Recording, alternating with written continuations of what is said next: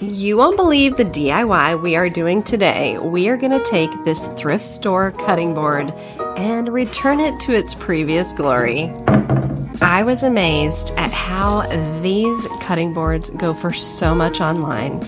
So I asked some friends for help on how to fix this up and got lots of recommendations. I'll share my best with you. I'm Autumn with the Flipper's Guide, and we do totally doable DIYs here. I want you to have a home that you love, so stick with me and I will teach you one flip at a time. When I posted online about getting this cutting board, I had so many recommendations on what to use.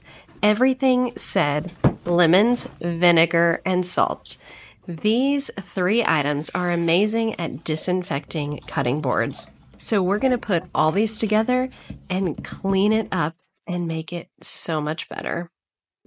Don't worry, I will be getting rid of all of those cutting board marks also, but before we do that, we have to get it clean. I first applied water and vinegar with a scrub brush. This water was hot and boiling so that it would help just continue to kill any bacteria. I used salt and made sure that it was a textured salt and used the actual raw fresh lemon because I was told that this disinfects even better than any of the concentrate. I made sure it got into all of the areas because wood is very porous, and got every corner and every edge. If you haven't subscribed to my channel, I would love for you to be here. We have so much fun with our DIYs, and there's so many fun things coming soon. I continued making sure that the lemon, the vinegar, and the water and salt got into the wood and washed it all off with soap and water. Now it was time to take care of these cutting board marks. Someone donated this piece, gave it to Goodwill because they had given up on it. You need to know that is not what you should do. Don't give up on these pieces. I will show you exactly how to fix them. What I'm going to do is use the same technique I would if I was refinishing a dresser that had scratches all over it. I'm going to start with a low grit and move to a high grit slowly. There are so many scratches in this piece, so it is going to need a long time of sanding. If you do have a planer, one thing you may do is run your cutting board through the planer, but I do not have one, so we're just going to continue sanding. Can you already see the difference? I am getting so excited. You can tell that the cutting marks are already disappearing, so we're going to switch to the medium grit. This is close to a 120 grit. With Surf Prep sandpaper, they call it fine, super fine, so it's a little bit different, but they have these sanding pads that really protect the wood, and I absolutely love that.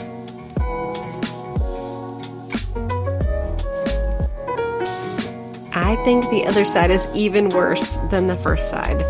So back to the low grit. This is an 80 grit sandpaper, and we are using this to get rid of all of those cut marks. It's going to take a while, but that's okay. I'll speed it up for you. And again, switching to that medium grit. This is the foam pad, and it is looking so beautiful. Oh my gosh, I can't wait.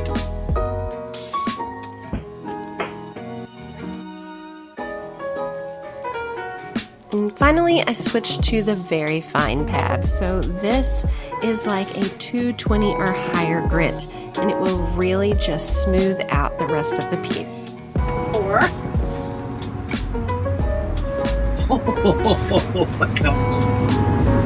I think one of the most satisfying things about sanding is having that before and after, being able to see how rough it was before and then just completely get it sanded to a smooth, buttery finish. These grits and going in that order will work. It's a lot of work, but totally worth it. Okay, let's go. So here's the secret to getting a smooth cutting board.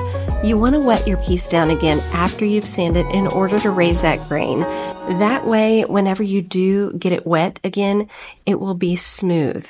We will be sanding it down one more time and getting it ready for prep. Now's the time where we get to sand it down, and I'm just hand sanding. I'm using a very fine grit, and I'm following it up with an even finer grit. I'm going to follow it up with 1000 grit sandpaper. This will give the very, very buttery smooth feel on your piece.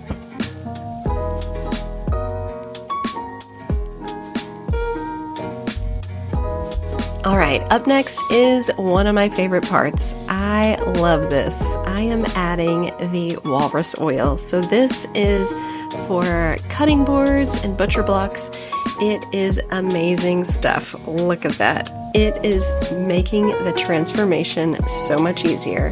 This is food grade safe, and it will protect and seal these cutting boards.